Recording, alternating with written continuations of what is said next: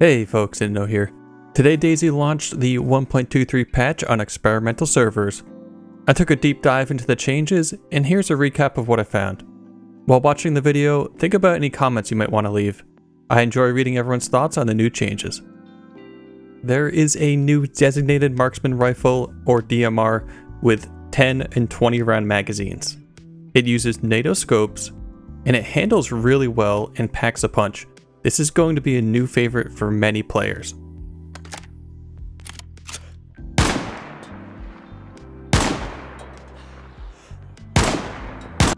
They have added a couple new items, notably the field shovel, and also a new animation to go along with that. They have added a couple variations of padded gloves, also variations of a winter coif, the OKZK hat, and the new Patushok hat. This one cranks up the style points for sure. I'll definitely be wearing this one. We did get some new models as well. The Firefighter M3S wreck. It doesn't seem like currently there is a drivable version of this. Who knows what the future brings. You can go inside the wreck, and you can open and close the windows and doors.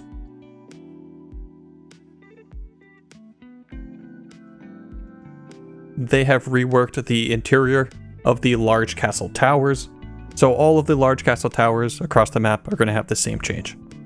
They've added a whole bunch of wooden platforms, and now you're not going to be falling off as easily when you're trying to shoot and run up and down the stairs. It's a little bit safer now. With the old towers, if you held the high ground, you pretty much had a really strong advantage. You'll still have some now, but it seems like it's going to even it up at least a little bit. There is a major overhaul to the skybox and its textures. It looks beautiful now. I'm a big fan of just getting immersed in the game and getting lost in the environment. With this new skybox, it really takes it to the next level. These are the things that might be little to some players, but it's a big thing to players like me that really like to be immersed in the game. Excellent change, love it. Good work, DayZ. There are new sounds for deploying fireplaces, crafting fireplaces, deploying improvised explosives,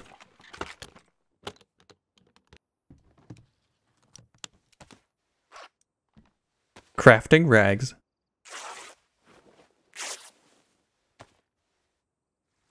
washing hands,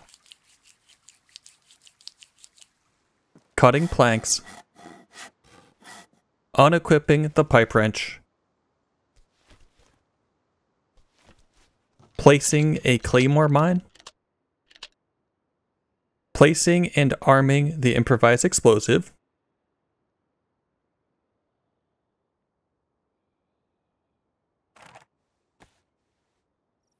and crafting the hand drill kit.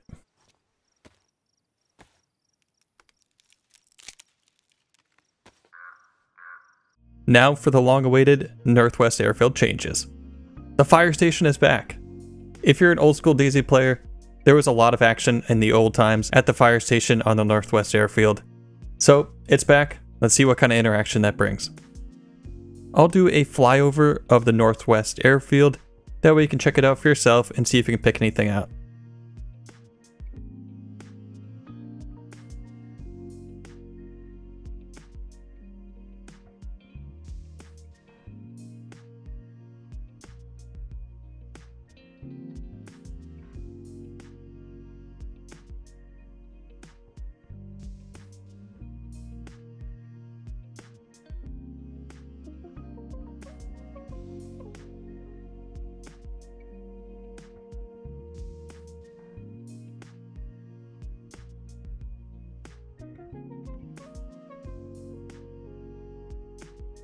We have another really interesting change to player spawns.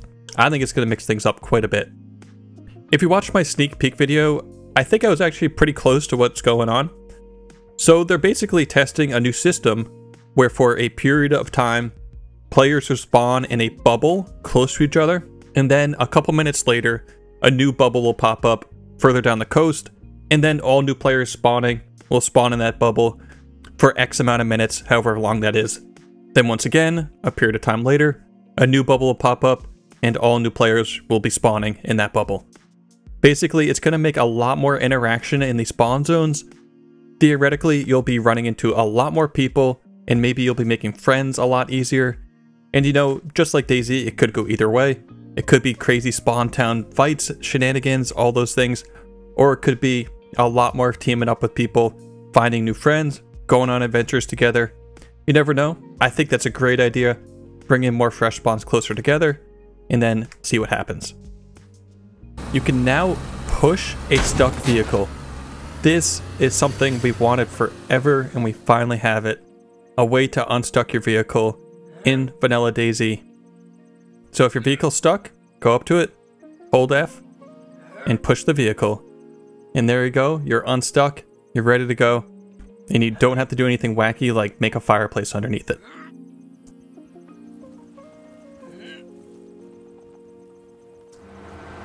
There's also been a couple improvements for the M3S. The clutch for the M3S now triggers faster, and there's an increase in the inertia of the M3S. Basically, it just handles better. Once you try it, you'll know what I mean.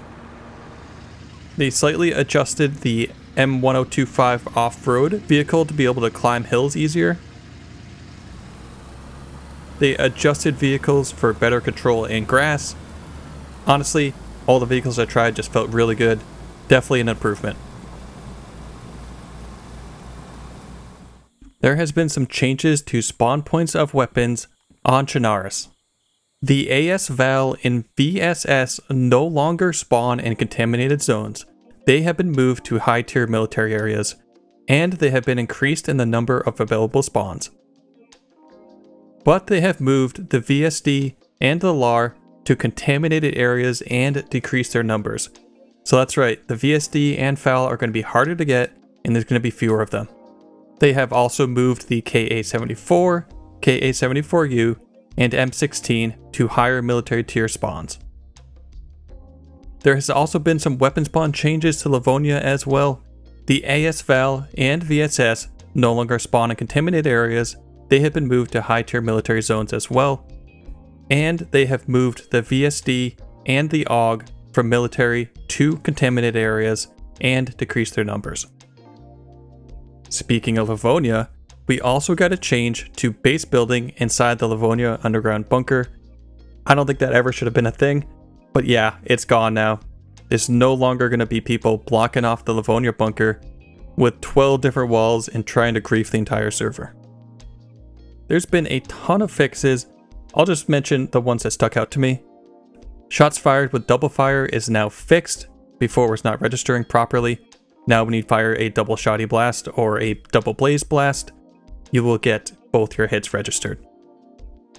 They have also fixed that players were not being staggered by heavy melee attacks sometimes. Now it should be all the time. It says that they fixed an instance of desynced hand slots through the equip action. If this translates to less hand bugs, that would be awesome. There's been a couple changes to the launcher. They've added the server browser also displays the number of players waiting in the queue. They've added a DLC section. Wonder if we can speculate on that. That's for another day. The server browser now displays the time of day on the server. Now when putting a password into the server, it will hide or show the password. Here's an interesting one. They've increased the maximum bandwidth limit of client to server traffic to reduce movement desync when firing weapons. That sounds like a good thing.